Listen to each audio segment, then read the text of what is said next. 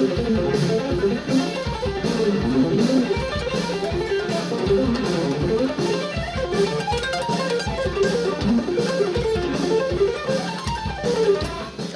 bollocks! Hi there guys, it's Rick here. Hope you're all doing extremely well out there. I know, I am. Today we're going to be taking a look at Frank Gambale's Monster Lick from his tuition video, Monster Licks and Speed Picking. It's one of the first tuition videos I had actually. It was my dad's along with Mode's No More Mystery, that video. And I watched both of those videos religiously every single day for hours and hours and hours. Loved them, still do. But in the Monster Licks and Speed Picking, there's this long lick. I think he calls it the lick that slurped LA or something daft like that.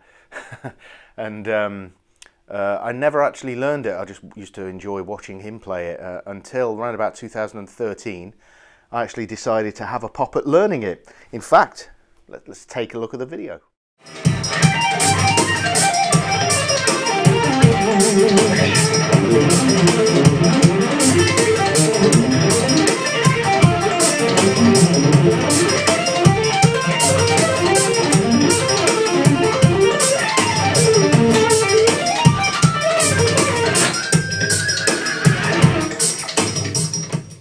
Okay, looking at that video and what I've done today, because I've kind of had a look at the lick again today, because I thought it'd be fun to just go back to it and see how it feels, you know, now, sort of 6 years after playing it, and to see what's different.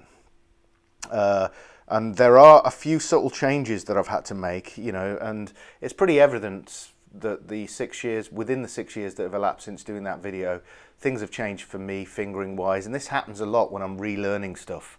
You know, I end up using slightly different fingerings because it just, your playing evolves over time, so what felt comfortable then doesn't necessarily feel comfortable or isn't the choice that you make, the decision that you make a little bit later on down the line. Anyway, I'm babbling on, I'm digressing as always. Let's get straight to the lick. So I'm just going to take you through the lick nice and slowly, and this is really mainly for the left hand that I'm using. I'm working on this, not necessarily the right hand, but you know, you can economy pick it, which is what it was written for, or you can alternate pick it. It's fine, you choose. But I'm going to show you some of the parts, some of the trickier parts of it, and how I tackle them. Okay, so let's take a look at the first part. It's G Dorian. So first bit. Okay, you'll notice here we've got the index finger, and I'm rolling it across the strings to avoid getting notes bleeding into one another. You can, of course, opt for separate fingers, but I decided to go with the same finger and roll it. And there are other spots within this lick that you're going to have to do that as well, particularly later on. So we want at all costs to avoid notes bleeding into one another. So picking wise, it's all for economy. Up, down, down, down, down, up, down. But you can alternate pick it. You know, it doesn't matter. So next bit. Okay, simple enough. Shift. This is the first real change that I had to make here. In the original 2013 video, I used 4, 3 and 4 here. I don't know how I did it up to that speed. Now, I tried it today and it's just too bloody awkward. So I changed the fingering, but looking back on that video, you can see the little finger really legging it. No, I'll skip that and use 3, 2, 3. Thank you very much. 3, 2, oops. 3, 2, 3. You've got to be careful again with that rolling bar, so let's do that all together.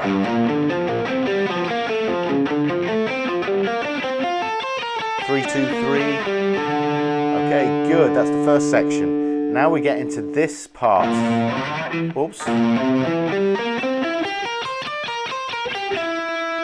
So that is basically a C7 chord. So he's outlining the C dominant 7. Okay, so the pattern is, and then we shift with the third finger once more. 3, 3, then bar, 3, 3, bar. Okay, let me do that whole pattern slowly. 3,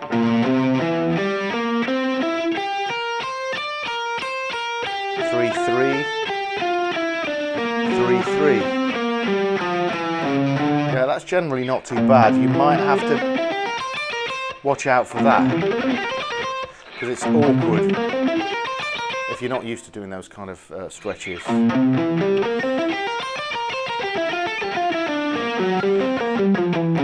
Okay, now we get to a really nasty bit. Here, this is really awkward. This is okay. We've got a pretty nasty bar there, but you know, roll it and you'll be okay.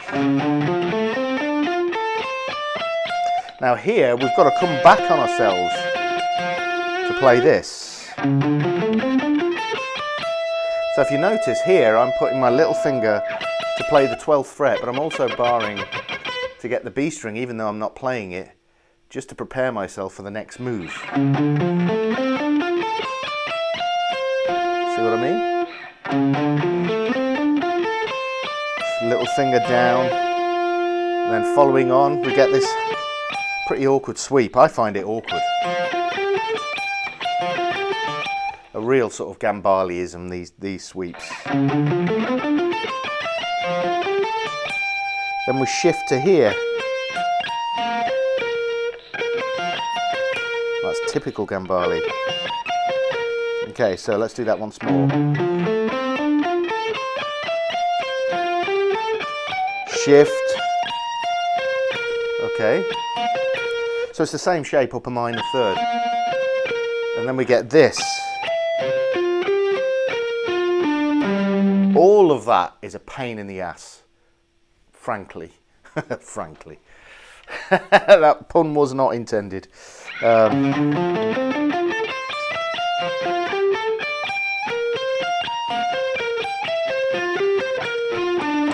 Here actually I think I was toying with using 1 and 2 here because it makes sense.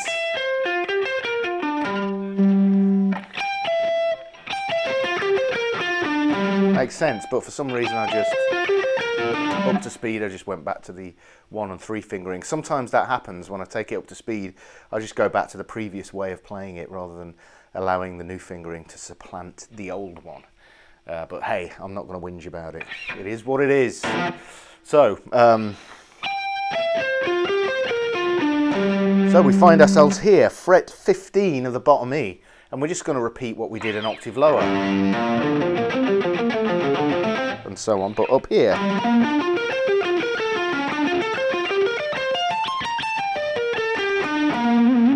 And not that horrible note at the end that I did in the video. Anyway, that's the whole thing. Should we play it nice and slowly? Let's do it. Okay. 3,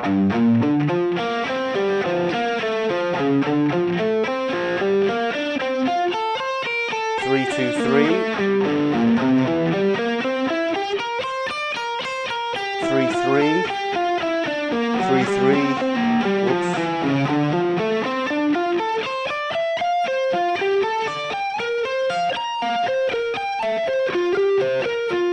Repeat. Oops. Okay, so that's the whole pattern. I suggest you work on the areas that I had to really work on with that section, and also this part here. So that needs real slow practice.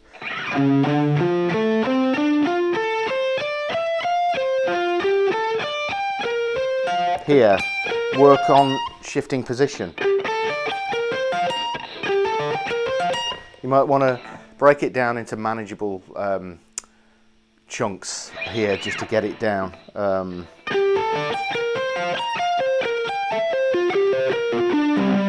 Okay, and keep it nice and steady.